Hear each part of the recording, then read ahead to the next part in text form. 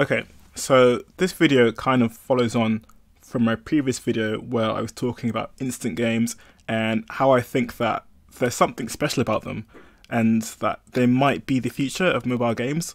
I don't know. Let's just see how things go. But because of that video, I've gone ahead and done some research to compare Apple's app clicks to Google's Google Play Instant. Now, I'm doing a comparison for games only, not for general apps, so please keep that in mind when I go through my points.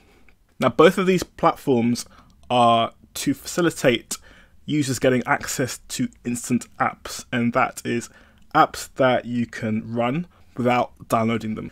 Now, the instant term is a bit misleading because you do download a part of the app on your phone, but it's so small that it feels instant. Okay, let's get to the comparison. So with Apple App Clips, as a user, you can't find it on the App Store. The only way you can find or use an app clip is through a QR code, through NFC tags, a banner in the Safari browser, a link in iMessage, and I think you can access app clips through Apple Maps as well. This is different to the way Google have done it, because Google Instant Apps can be accessed through the Google Play Store. And when it comes to games, Google even have their own app, which is just for games, and it focuses more on instant games than games you have to download. I'll talk more about this later in the video. So moving on to size, the maximum size you can make an app clip app is 10 megabytes.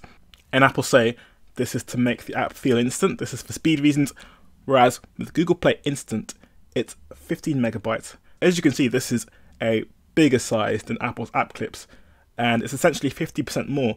So with Google Play Instant, you can technically create a bigger game, but Apple does have the edge when it comes to payments, because you can have payments on your app clip using Apple Pay, and you can even have logins on your app using the sign in with Apple feature. But with Google Play Instant, when I was doing my research, I couldn't find somewhere that stated that you can add payments to your app or login features. But I did see on the developers page, when it comes to Google Play games applications, you can add tasteful monetization. Going back to the table, if we look at the release dates for app clips, that came out in 2020, whereas Google Play Instant came out in 2017, and it was called Android Instant Apps. I don't know when the name changed from that to Google Play Instant, but doing research, those two names cropped up quite often, and it made researching quite confusing. So finally, on the support row, you can see that app clips are supported on iPhones 10 and up, and iOS 14.3, which was released in 2020. Alternatively, Google Play Instant Apps support Android versions 5 and up.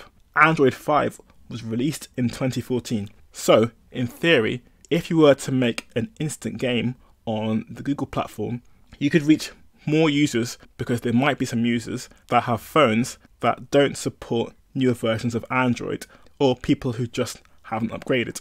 But with all this in mind, if I was making an app, not a game, just a general app, I think app clips is the better option.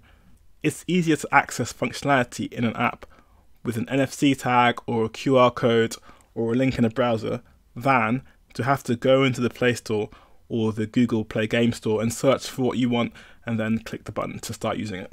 And also, even though app clips have a maximum size of 10 megabytes, they do support cloud delivery after the app has been launched.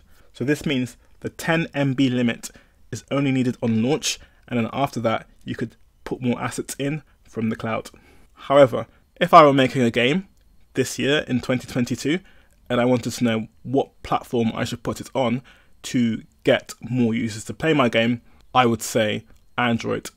Google Play Instant has been around for a lot longer than app clips, and it does show they have more documentation for users. They've reached out to game devs and seen how successful app clips have made their games. And if you look at the screenshot from the Google Play Games app, you can see that they are pushing instant games. Now, it's unfortunate you have to download a separate app to get this experience with instant games, but that's just the way Google have done it. Alternatively, with app clips, when I was doing my research, I could only find app clip game demos, and this game, Phoenix 2, was the game that came up a lot. This is not to say that you can't get app demos on Google Play as well. However, Google are actually pushing their developers to make their full games instant, their whole game, not a demo. So it's easier for me to do research on an Android. But even knowing that, I did reach out to an iOS developer friend of mine, and the impression I got was that app clips have not taken off as much as Apple might have wanted them to. With this in mind, I think there are a few things Apple could and should do in the future to boost the usage of app clips. One thing they could do is allow a larger app clip launch size, similar to what Google Play Instant do. And another thing they could do is make their app clips searchable, so that if I'm an Apple user and I just want to play a game quickly to pass the time, I can search for a game or go on the list of most popular games, press one button and start playing these games instantly. One thing, however, Apple does that I think Google don't do is that once you download an app clip, you can access it from the list of apps on your phone, which is not the case with Google Play Instant apps. If I play an instant game from Google Play Games, I cannot scroll through my list of applications and find them. Even though the game has been downloaded, I can't find it in my list of apps to play it again. Anyway, this is a video of my findings and my ramblings. I hope you found this useful, and if you are going to make a game instant, then I hope this gave you some insight as to what platform to focus on. If I'm being completely honest, there are a lot of games out there on Android particular. I'm sure iOS has a lot of games on there as well, but there are a lot of games, they're not curated that well, so it's difficult to find the good games from the bad. And that's why I think when it comes to instant games, platforms like Snapchat, Zoom, WeChat, Facebook Instant, to a lesser extent, these platforms have much less games than Google Play or the Apple App Store. So it's easier to find a game to play with your friends on these platforms than it is in the Google Play Store or the Apple Store.